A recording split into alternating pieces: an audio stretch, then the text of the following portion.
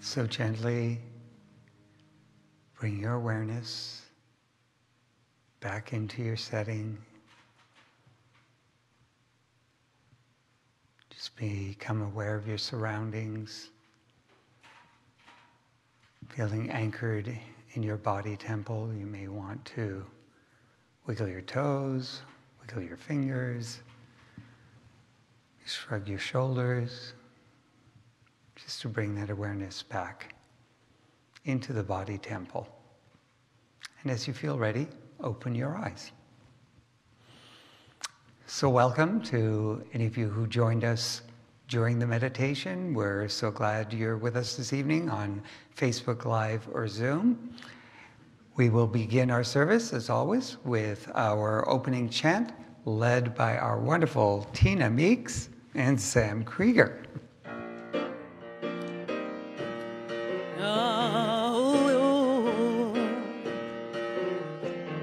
God is in this place, right? I'll learn my own song one day. God is in this place. God is in this holy place. God is in this place. Love. Love is in this place. Love is in this place. Love is in this holy place. Love is in this place. Joy. Joy is in this place. Joy is in this place. I wish you were here to join us. Joy is in this holy place. Joy is in this place. God is in this place.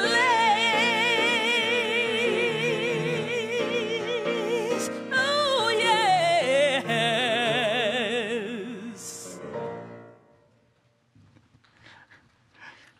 Oh, yes, indeed. Thank you, Tina and Sam. So, let's join in consciousness to know that truth at a deeper level. As we close our eyes, turn our attention inward, and really allow the truth of those words, God is in this place, to sink in, because truly there is God and only God. That is the only power, the only life, the infinite love, infinite intelligence, infinite creativity, out of which all creation comes into being, and its nature lies at the center of everything and everyone, including each of us gathered for this virtual service this evening. I know that God is absolutely present as a vibration of love that we feel, calling us to know and experience its nature, greater goodness, beyond ways that we have experienced it.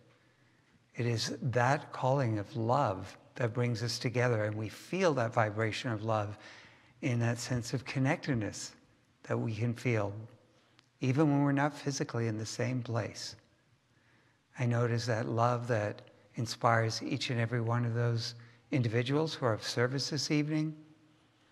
And I absolutely know that God is flowing through our music ministry, through Sam and Tina. And I open myself to being that channel through which the word that is to be spoken this evening is spoken, that it is a message that all of us, myself included, have come to awaken to hear, to embrace.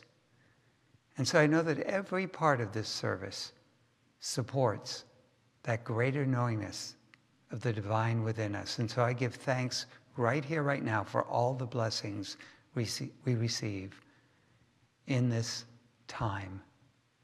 And in gratitude, I release this word, knowing it's already done in the mind of God. And so it is. Amen. And so now, please join me in saying the Lord's Prayer. Our Father, who art in heaven, hallowed be thy name. Thy kingdom come, thy will be done on earth as it is in heaven. Give us this day our daily bread, and forgive us our trespasses as we forgive those who trespass against us. And lead us not into temptation, but deliver us from evil. For thine is the kingdom and the power and the glory forever. Amen.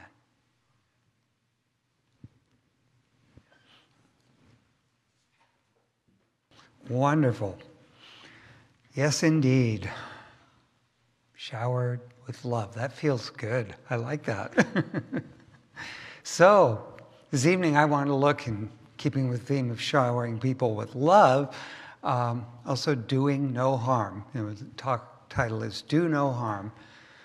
And I think that's a pretty good ideal for all of us to live by. I think situations out there in the world might look a lot better if that was in the forefront of everyone's consciousness, to try as much as we can to do no harm to others. And it's certainly a principle, an idea that reverberates through every major world religion. I know many of us have heard it as the golden rule of treating others as we would like to be treated. That actually originates, I know most people hear it from the teachings of Jesus, but he as a rabbi was teaching a principle from the Torah, from the book of Leviticus. And so it's something that flows through Judaism, Christianity, Islam. And all the Eastern traditions, like Science of Mind, emphasize this idea that on the unseen side of life, we're all interconnected, that we're not nearly as separate as we perceive ourselves to be. And we emphasize in our teaching, as well as in the Eastern philosophies, that there's a law of cause and effect that ensures that we really can't impose suffering on another, because as we're all interconnected, we impose suffering on another, it's somehow going to come back to us and cause suffering for ourselves. And we want to be clear that the suffering isn't imposed by a God outside of us, because we do not believe God resides outside of us. We believe God lies within everything and everyone. So it's not that God is punishing us per se, but this is a consequence from us straying from our divine nature of love, and the suffering that we incur causes us to go deeper to understand what it is that we're doing that's causing the suffering, and eventually awaken to the fact that doing harm to someone else, we're doing harm to ourselves as well. Because if you get to the core of the Science of Mind teaching, that we're all imbued with God's nature, and that we're all on a journey of awakening to that nature, the more we perceive, the more we believe and sense that that nature of God lies within us all the time, lies at the center of everything, then we experience more of that nature. We're more open to the ways that we can call it forth. We're more open to, when we see others not acting in accordance with that nature, to know that, okay, they've just strayed from center, from their core nature, but that potential lies within them, and to focus on that to see how can we change this, how can we bring forth that greater potential that is there to be believed, or to be experienced, pardon me. So when we inflict harm on others, either intentionally or unintentionally, from not being spiritually awake enough to see that our actions are hurtful, we're not experiencing and expressing our divine nature to the degree that we can. So the idea of not harming others is not just, this is what you should do to be a good person and to be lovable. It's really for our benefit. It's for us to have a greater experience of God's nature within us. And don't imagine that there's anyone tuned into this or here in the sanctuary that would argue that this idea of do no harm is a good ideal to live by. I think we can all go along with that. But here's where this gets tricky. Have you ever done something that in no way was intended to inflict harm on others, and in actual fact, really, in and of itself, was not doing anything to anyone else, but they took offense, they got hurt, they got wounded? You chose a direction, a career path in life that family or loved ones didn't agree with, but it was your calling. But now they are upset and hurt. You were chosen for a job that someone else wanted, and so now they feel wounded when you accepted it. You were asked to do something that you didn't really feel was appropriate for you to do, and now someone is hurt by the fact that you said no. Someone fell in love with you, and you didn't feel the same way, and now they're hurt. I remember an interracial couple years back being interviewed saying how both their families kept harping on how can you say that you're not hurting anyone, because they were so upset by this interracial marriage. It wasn't within their value system. They weren't doing anything to hurt anyone, and yet others were feeling harmed or hurt, injured as a result of their actions. I bet there are any number of examples that we could think of where we felt wounded by others, when in truth, when we really examined what was going on, they weren't doing anything to us. Maybe we just had expectations and decided that's what they should have done, and they didn't follow our plan. And so we felt hurt by that. And let's face it, others probably have felt slighted, hurt, even betrayed by us, by our actions, when in fact that just really wasn't what was going on. And where I say this whole thing of do no harm gets tricky is because if we give into that, we can allow ourselves to be restricted or inhibited from our fullest expression of life and our fullest expression of love based on the fact that we're concerned that others might not like what we're doing, what we feel called to do. They might not approve. They might feel hurt. And to this, I bring the quote that Gandhi reminded us. He said, "Nobody can hurt me without my permission." No one can really hurt us without our permission, meaning that our divine essence, that God nature within us, can never be tarnished, can never be damaged, can never be hurt by anything that happens to us humanly. It transcends the world of conditions. And the more we identify with our divine nature and not our human experiences or conditions, the less we're affected by worldly conditions or actions, even those that were intended to hurt us. Yes, people can harm us humanly. There's no question about that. And this isn't about being a doormat. Gandhi was not a doormat, if you know the story of his life. He stood up for his principles. A lot of people were very annoyed with him, standing by his principles and eventually leading to India freeing themselves of the British rule. But he did it in a way that never, ever disrespected others. And, he was clear that he could be hurt physically, but not spiritually. And that's what he asked his followers to remember.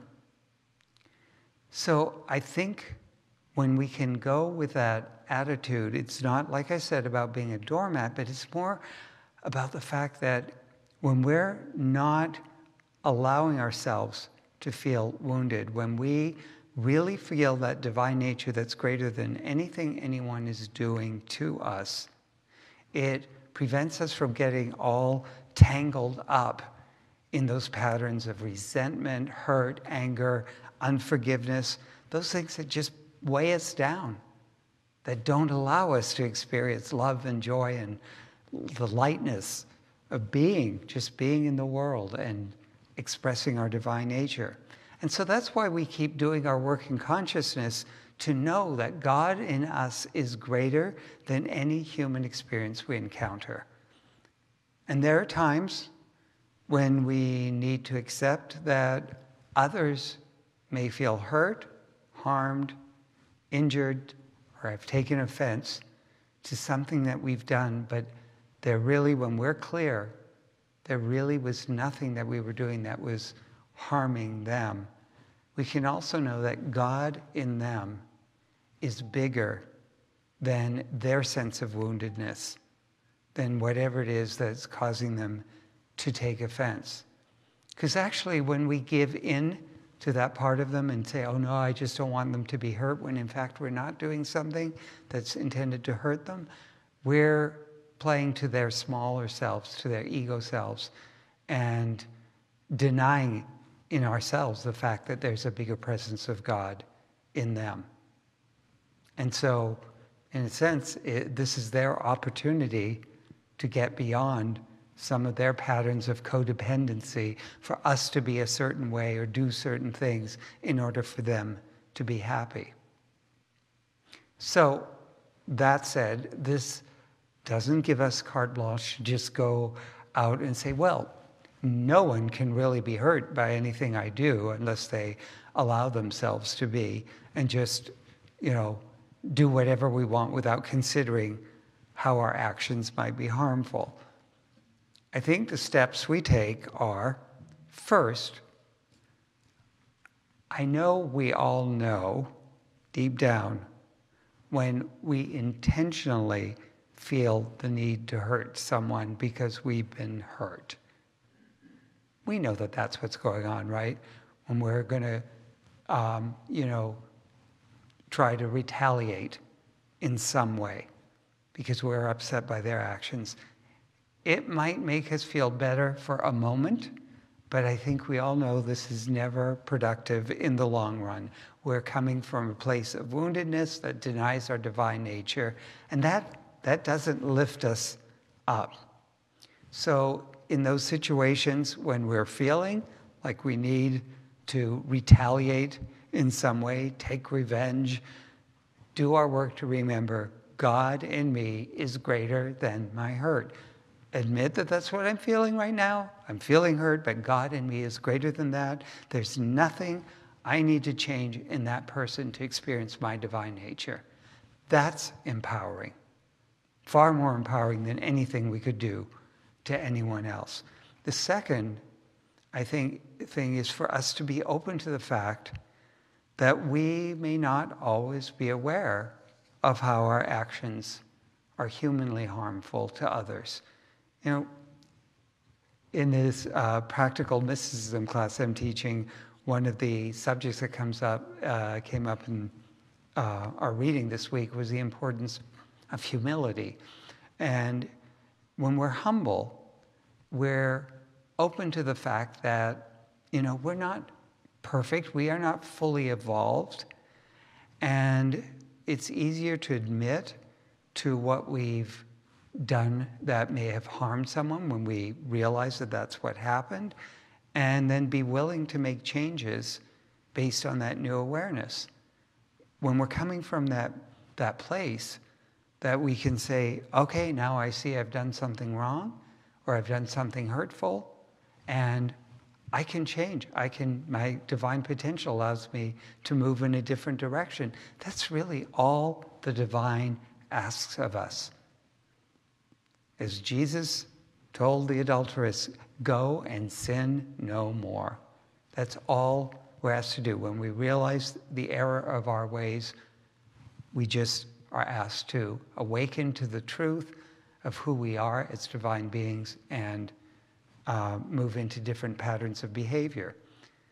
And I think often our fear of being judged by others, if we admit to our errors, what are they going to think of me? They're not going to respect me anymore. Those kinds of ideas hold us back from admitting to our errors and addressing them constructively. Or the other thing we tend to do is we keep berating ourselves for the errors. That's not productive.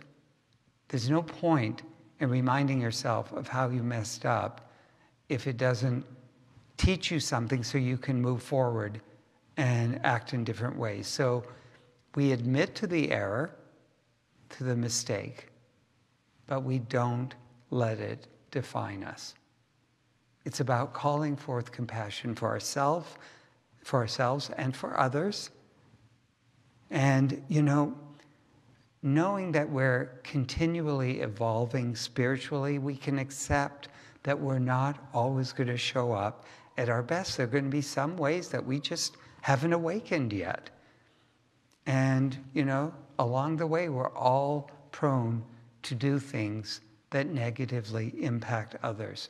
When we understand that, we can have more compassion for others when they're not showing up at their best, and for ourselves when we're not showing up at our best. And again, it's about reminding ourselves that God in us is greater than our transgressions, and we can call it forth to make good of our errors. And also reminding ourselves that God in us is bigger than our woundedness. So I say, as we go forward, let's remember that God in us is greater than our hurts, so we can allow those to heal and move forward, and that God in us is greater than any of our actions that may hurt others. In working from these two angles, reminding ourselves of these truths, we remain aligned with that vibration of God's goodness, of God's love, that extricates us from our hurts and shows us the way to make good when we've wounded others. So I invite you to just take a moment to turn your attention inward and call to mind any feeling of being harmed, hurt, wounded by others' actions.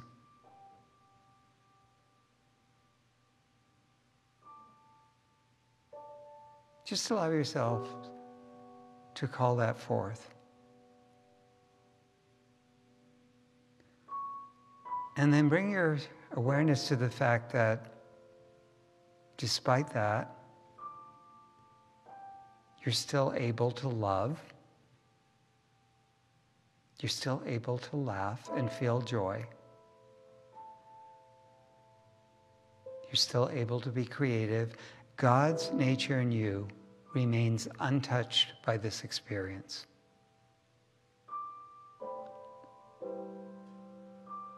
And call to mind any actions on your part that you realize might have been humanly harmful to others.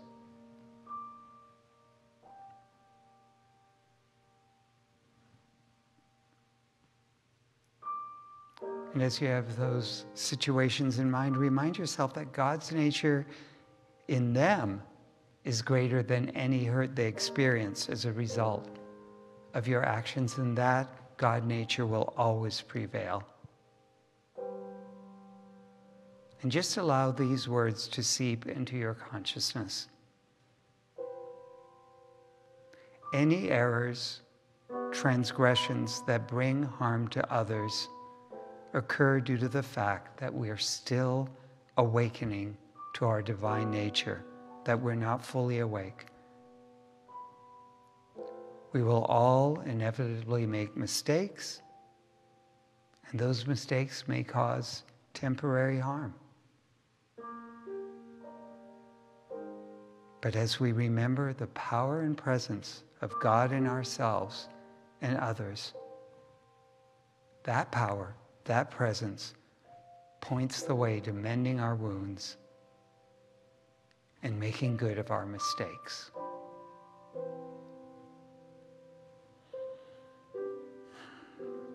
And as we allow that truth to just seep in, let us join together in knowing the truth for some of the different human conditions that cause suffering in this world. But we first remember that one love, that one life, that one infinite goodness of God is the one out of which everything is created and is present fully and equally throughout creation, in every being everywhere, including each of us gathered for this service. And so, as we know that God is in all beings, in all situations, let us know that where there is any pain, suffering, discomfort around the changes that occur in the world, because things in this dimension, in the worldly plane, are always changing, that the nature of God that underlies all experiences is constant, changeless, that as something disappears from our lives, there's a new way to experience the love, the joy, the abundance, whatever qualities of God that experience represented. And that vibration of God is one that allows us to remain interconnected throughout eternity with those who are no longer on this plane, and that allows us to stay connected when it is our turn to move into the next dimension of life. Let us absolutely know that where there's any experience of dis-ease or discord, that the vibration of God is one of wholeness, vitality, health. And as we know that truth, that those conditions dissolve, that the perfect channels for the healing of every human dis-ease, every condition of discord are revealed, and well-being, wholeness is established. Let us further know that this presence of the divine is infinitely creative, and it always seeks to give of itself through each of us in unique ways.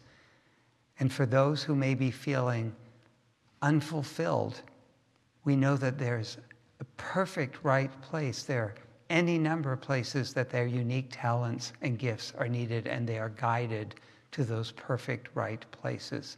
Where there's any experience of lack or limitation, we know that this one is abundant, it is infinite. And so, as we open to that truth, we find ourselves to be sourced and supplied absolutely bountifully, so we are able to take in and generously give back to life. And where there's any situation of feeling disconnected from love, we know that the core nature of the divine is unconditional love, and it lies in each and every one of us.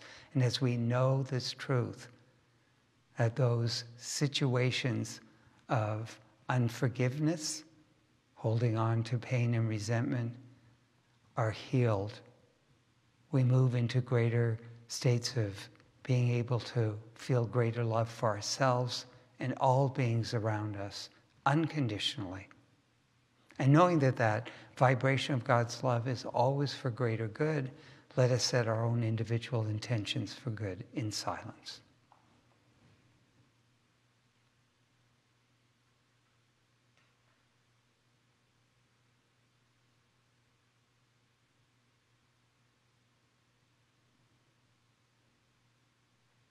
And whatever these intentions may be, greater good for ourselves, loved ones, family members, friends, situations in the world, we absolutely know that God is at the center of all these situations. And as we know this truth, good is revealed, God is revealed.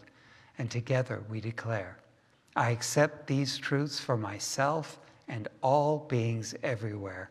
And so we bless our church, we bless all churches everywhere, synagogues, temples, mosques, ashrams, all paths to God, knowing that all paths lead us to the same God, the same truth. And so it's with a heart just filled with gratitude for knowing this truth that I release His word, knowing it is so, I let it be, and so it is. And together we say, Amen.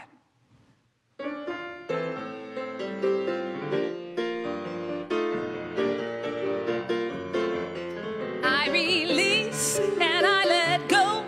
I let the Spirit run my life, and my heart is open wide. Yes, I'm only here for God. No more struggle and no more strife. With my faith I see the light. I am free in the Spirit. Yes, I'm only here for God. I release and I let go.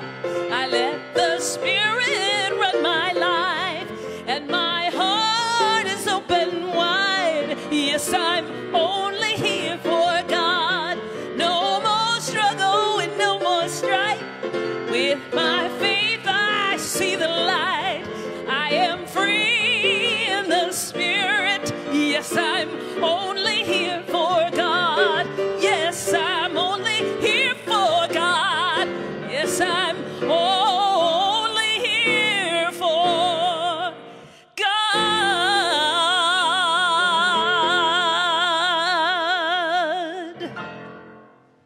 Amen.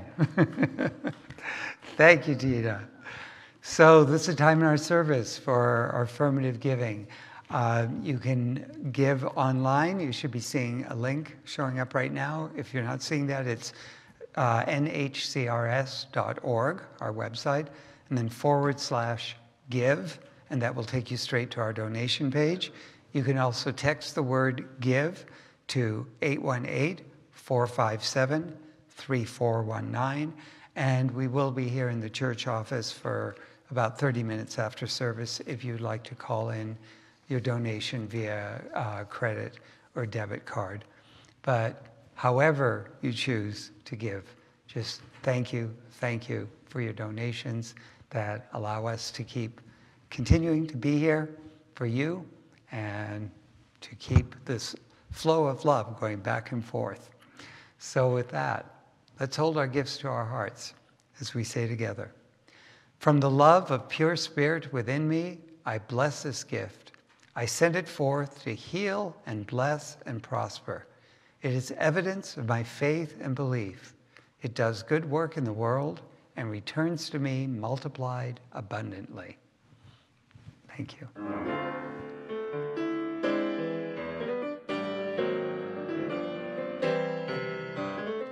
Blessed always, blessed always, for the arms of God surround us. Let our joy be so triumphant that we rest in God and say,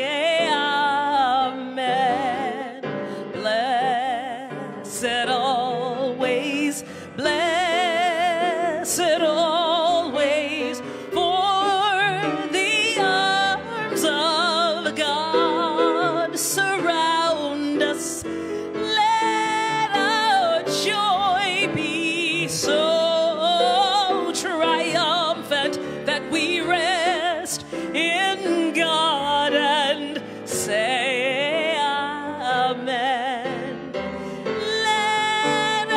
Joy be so triumphant that we rest in God and say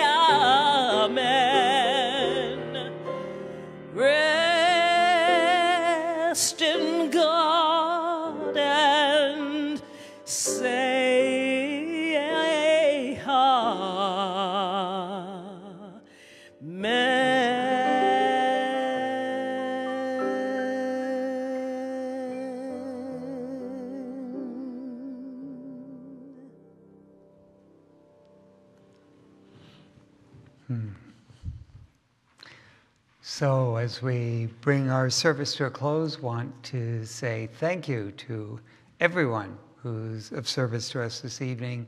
Let's start out there in cyberspace. Thank you to practitioners Christine Crawford and Gail Palat for holding vigil for us, keeping the high consciousness for us throughout the service. To our Zoom folks for the evening, Barbara Berg, Ray Regan, and Mark Crowell, thank you, thank you, thank you. And to Liz Racy on Facebook Live, thank you to all of you. Without you, we wouldn't be having this experience right now. So definitely, we appreciate everything you're doing for us.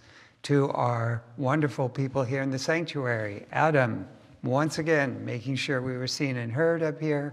To Doreen and Blair, who are here making sure all the tech stuff is working. To Nikki on camera over here.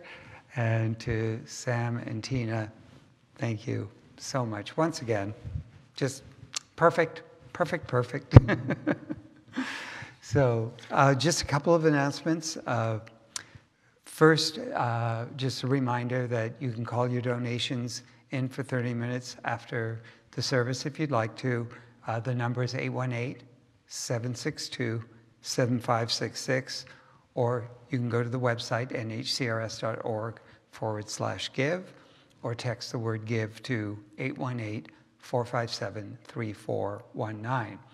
Prayer with a Practitioner is available after the service on Zoom, so just if you're on Facebook Live right now, just go to our website to get onto the Zoom patio so that our Zoom folks can hook you up for a private one-on-one prayer with a practitioner.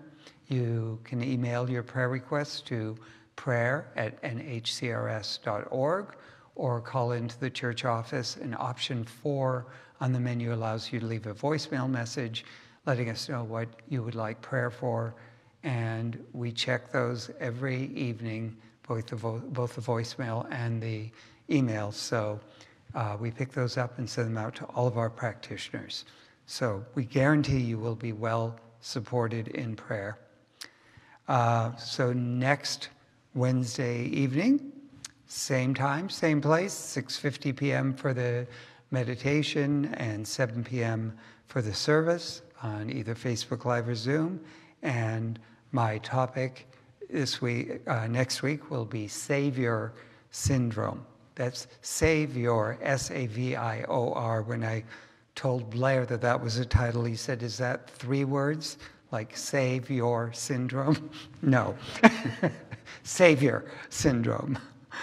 Our annual meeting, the annual meeting for members of our church, will be held on February 21st at 11 a.m. right after the service on Zoom. The Zoom link is the same link that we use for the Sunday and Wednesday services, so it'll be on Zoom only, just so you know. It won't be on Facebook Live. And you can find it on our website. A notification email was sent to all members to be sure. So if you didn't see it, check your junk mail, or check your inbox for it. And if you still didn't get it, please call the church office and we'll give you the information. We look forward to seeing you there. Reminder that a Zoom virtual patio is going on 20 minutes before services, both Sunday and Wednesday, and you can stay on afterwards to visit with your fellow congregants, and I'll be getting on there in a little bit. Our men's group meets every Sunday from 11 to 11:30 a.m. on Zoom. All men are welcome. And our Zoom meditation continues every Monday through Saturday from 8 to 8:15 a.m. I love connecting with folks for that. And for all of this information, again, just go to our website, nhcrs.org. You can also sign up for our weekly e-blasts and monthly newsletters on the website. So with that, let's just take a moment to turn within once again. And I just give thanks right here, right now, for all the blessings that we've experienced in our time together. I absolutely know that the divine was flowing through every part of the service, that in ways we may not even realize, healings have occurred, our consciousness has been expanded, so that we move forward from this point with a heightened sense of that divine nature within us. And we get to experience and share it more fully, and that ripples out into the world.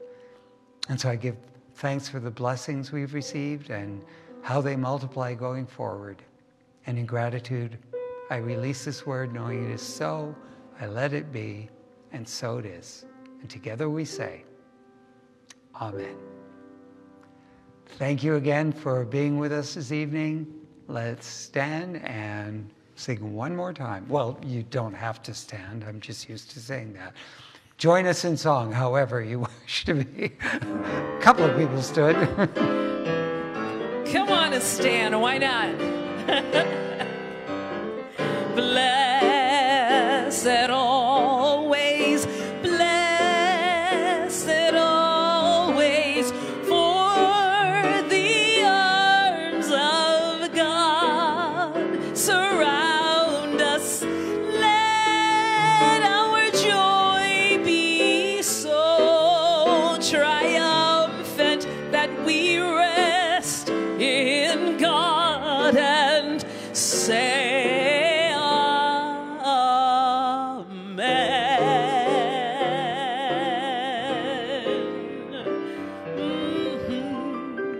Good night, everybody.